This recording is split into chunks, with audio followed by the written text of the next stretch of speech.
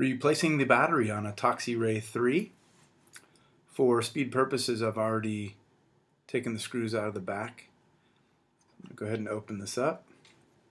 You'll notice the battery right here. I'm just going to go ahead and take a little screwdriver and pop the board out.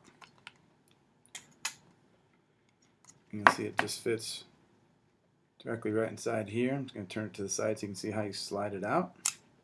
I'm going to go ahead and slide that battery out, and I'm going to install the new one. You'll notice on the board itself it has the pluses and minuses on it, so make sure that you put your battery in the correct way. New battery just slides right in, and then we just put the board back together, and the top piece back on.